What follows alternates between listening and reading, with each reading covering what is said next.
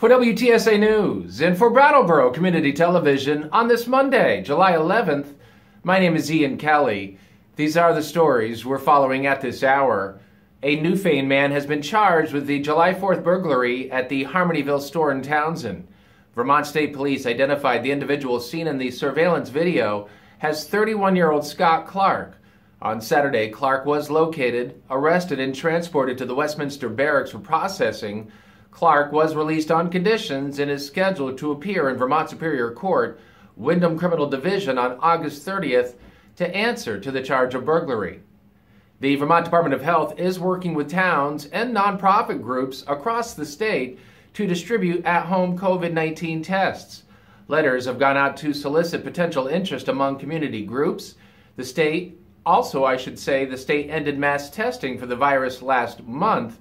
At-home tests are also available for sale at area pharmacies. Vermont state primary election is now less than a month away as statewide candidates continue to court potential voters.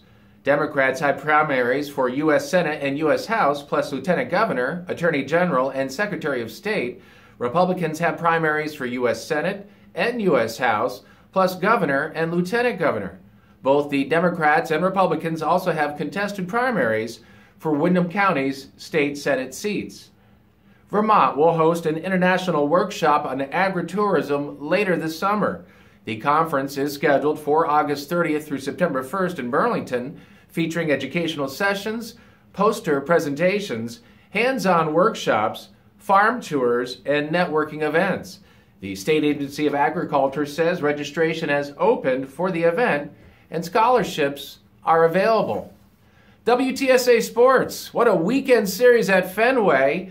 Last night, the Red Sox scored 9 straight runs to come from behind and beat the Yankees 11-6 to earn a split in their 4-game series.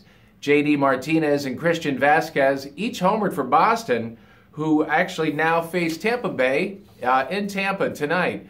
Brian Bayo on the mound for Boston against the Rays in Tampa this evening. The Yankees have today off before hosting the Cincinnati Reds for a series beginning in the Bronx tomorrow. For WTSA News and for Brattleboro Community Television on this Monday, July 11th, have a safe and tremendous day, everybody. My name is Ian Kelly.